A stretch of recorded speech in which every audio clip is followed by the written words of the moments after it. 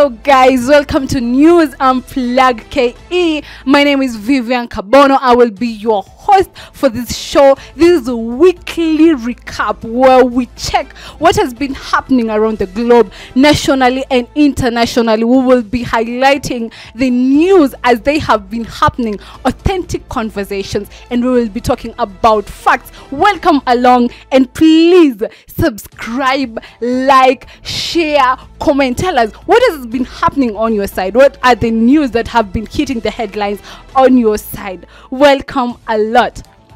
Now, our first headline that has been hitting the news is the fuel prices. The fuel prices are doomed to be on the rise, and I'm so sad about this. Or I don't know what we should do, because the fuel prices have been going high and high, and actually for the first time the fuel prices have hit past the 200 shillings mark. You know very well that the fuel prices should not go above that price, and everybody is concerned because why are the prices going up? According to EPRA, the logistics or the data that they have released lately is that the diesel prices have been going up, the petrol prices have been going up, and the kerosene prices have been going up. So the petrol prices have been going up by 16 shillings, the diesel prices by 21 shillings, and the kerosene prices by a whooping that is 3 shillings. Kenyans are worried about this because, as you know, when the fuel prices goes up, everything goes up. The fuel, the commodities, the household commodities go up as well. And according to the Cabinet Secretary, Energy Cabinet Secretary David Ndii, he's saying that he will not sell hope to people, that people should be ready for tough times that will be coming, and people should harden themselves because it's not going to be any better. And also backing him up, the economic advisor who sits in the president, who advises the president about according to the economic issues in the country.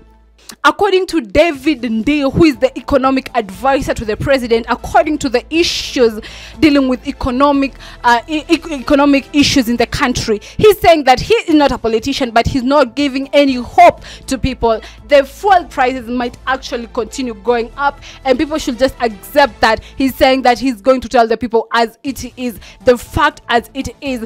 On other news, the EPRA Director General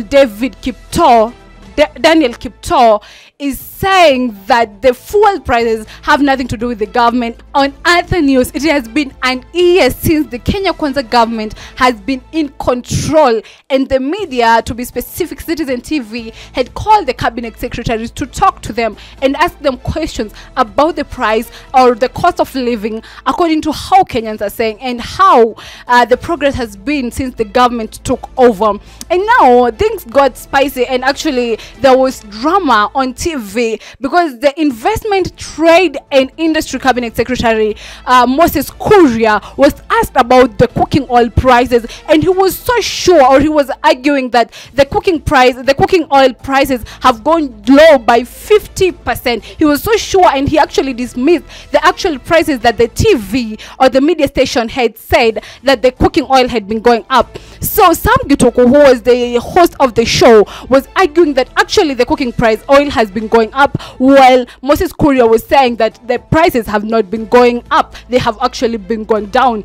And to be actually Moses Kuria was so surprised because the TV station sent a person to supermarket, as Moses Kuria was challenging them, telling them they should go to supermarket and say that the prices have gone down, and they actually did that. They went to the supermarket and shown live on air that the prices has actually been going up, and Moses Kuria was so surprised and also so embarrassed. And to curb the embarrassment, he said that he wanted to call a person from Kakamega, his one and only Mercy. I don't know who Mercy is to him, or let's say Mercy was to be called, and he was saying that he should be allowed to call live on air and say that the prices have been going low. Actually, this actually shows how, I do not want to use a strong word, but as Sifuna says, our cabinet secretaries are actually incompetent, and they do not argue with facts.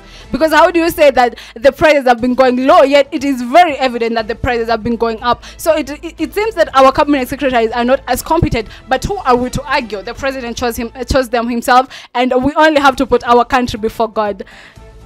and on social events and mysterious events that has been happening around Kenya, to be specific. There has been the story that has been trending about a mysterious event where a woman has disappeared for 5 years. This woman is called Eliza Wangoi, and the husband was called Polycarp Ontonyi. Polycarp, let's call him Polycarp. According to the news, they were having a quarrel. Actually, it was a very, very let me say, not a big quarrel, because Eliza wanted the husband to go and get cooking oil for them to cook. Well, Polycarp argued that he didn't have any money, and Eliza got angry and started raising her voice. And Polycarp slapped her twice, saying that Kisii men do not take sharp tongues or harsh tongues from women. Eliza got very angry and left, closing the door from outside, and she left on April 28th, 2015. She was actually a student at Nairobi Aviation College. She was studying business management, and by then she had a 1-year kid. So since she left on April, nobody knows about her, and allegedly the mother has been trying to look for her back to back with no avail. And when she followed the case really hard, she found that Polycarp never reported that the wife had been missing, so he didn't care at all. So the question is, where is Eliza Wangoi? Where is she? Why has the husband never reported? How will the mother react, or how will the mother handle the situation? On other news, the Nairobi hospital finance boss Eric Maiga was found dead on Friday morning at his city home.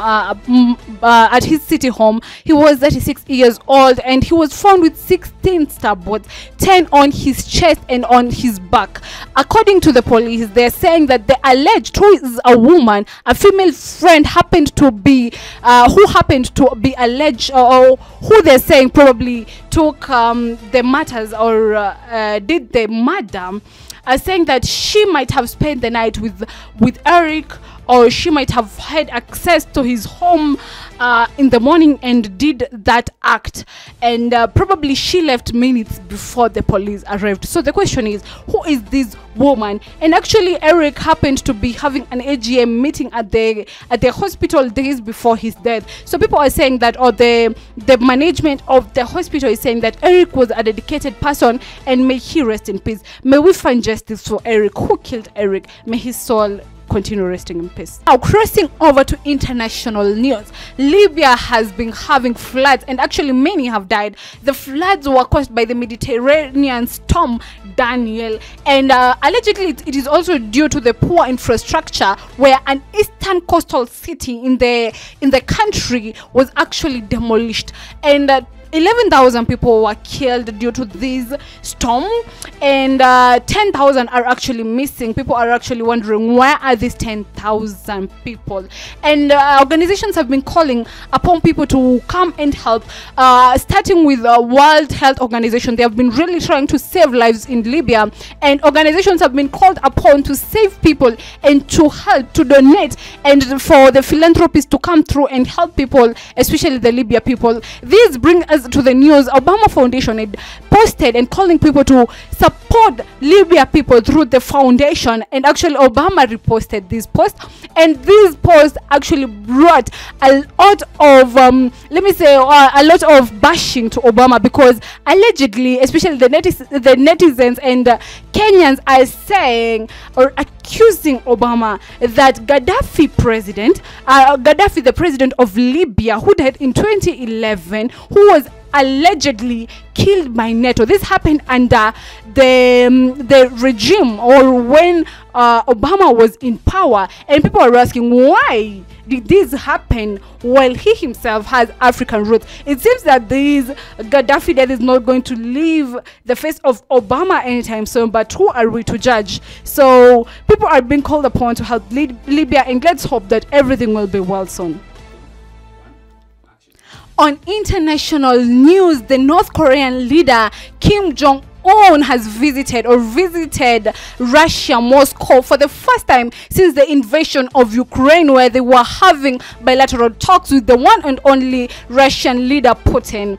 Actually, what stood out and what has been trending is the means of transport that he used. We know very well most leaders, especially when it comes to presidents, prefer using the aeroplanes, but for him he used a train which allegedly he was given by his father, and many leaders from the country had used or have been using that train as a means of transport. Allegedly, the reason why he was using the train is so that he can get the news what has been happening or what is happening in his country, and so that he can continue with leadership from wherever he is across the globe. Allegedly, the train actually has a helicopter which can be used in case of any emergency. It is bullet and bomb proof, and also it has 39 carriages, and it has offices where he can continue doing his work as he is traveling. Allegedly, the train also has some ladies so that it can have a good time when the journey is too long. On other news, after they talked, and the president or the leader, the Korean leader, congratulated Russia and Putin because of the they have been developing, and they have been making several achievements. Putin also accepted the invitation to go to North Korea after he was invited. Thank you so much, dear viewer, for being together with us and for watching the weekly recap with me, your host, Vivian Kabono. We will be bringing you more of this, what has been happening around the globe, and especially in Kenya. Thank you a lot. Kindly subscribe, like, share, and comment at NewsunplugKE. Blessings.